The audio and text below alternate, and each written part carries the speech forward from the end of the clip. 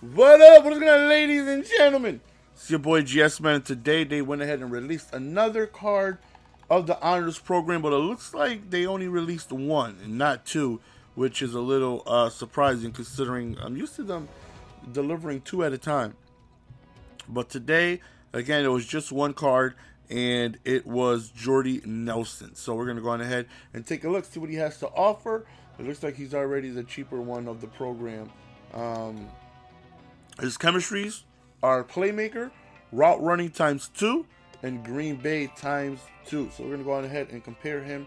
Now, he has 91 speed, 95 catching, 85 elusiveness, 93 spec catch, 90 release, 96 route running, and 94 catching traffic with jumping of 87. Now, first thing that pops out, obviously, is that extremely high route running.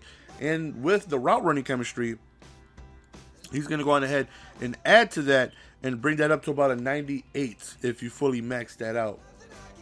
The Green Bay chemistry is going to bring a pass block, run block, and an impact block. So, not really sure how that benefits him too much. But, again, he is going to increase what he's already really good at, which is his route running. Very high catching.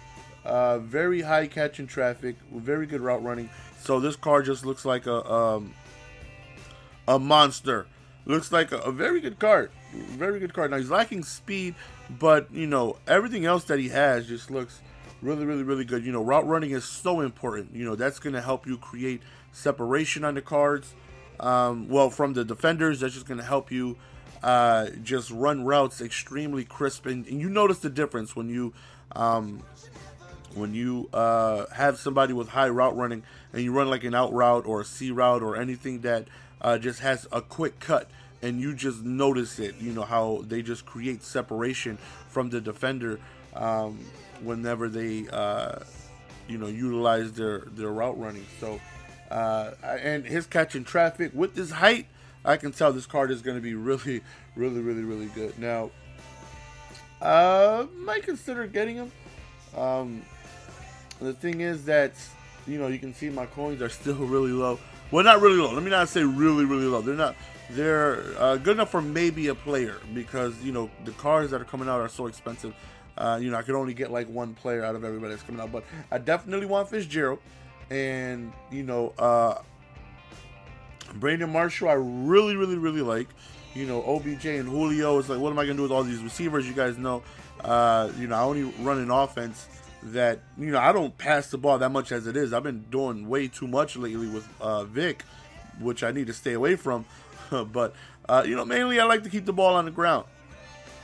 And when I do pass, it's mainly a 2 or 3 receiver set on the field.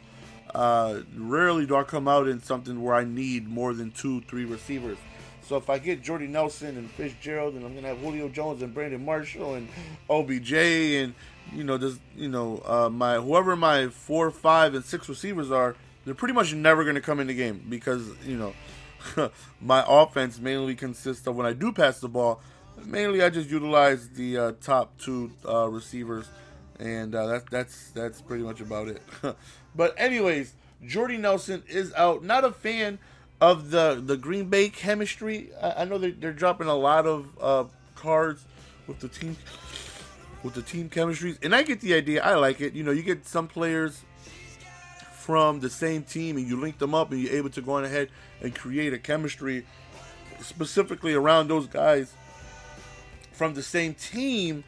But I just don't like, you know, like you take a look, pass block, run block, and impact block. I mean, to a sense, it helps him, you know, when he's blocking if you're running the ball, but it doesn't really help him out as far as being a wide receiver. You would probably need whatever the hell Green Bay Tier 2 is in order to help him out.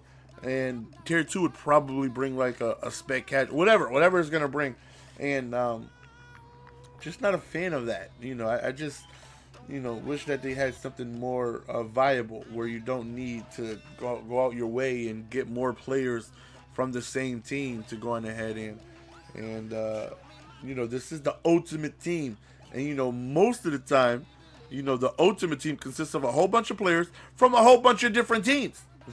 But anyways, man, that's the end of this video, ladies and gentlemen. Hopefully you guys, well, I can't even say enjoy, just a quick, a little mutton news out, but Jordy Nelson released today. Not a card. It looks like a very good card. Let me not say, like, I'm not interested in it just because of Larry Fitzgerald. If there was no Larry Fitzgerald, I get this card. But the fact is, there is a Larry Fitzgerald, so I'm not going to get this card because I want Larry Fitz. But let me know you guys' thoughts and opinions down below on the Jordy Nelson that was released today.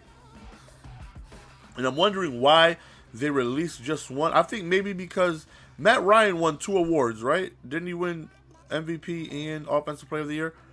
I believe he won 2 awards. So maybe that's why, that's one less card that they have to drop because one person won 2. So that's the only thing I can think of. But anyways, Jordy Nelson out today. Let me know you guys' thoughts and opinions. See your boy GS. We're going to go on ahead and be signing out. Peace!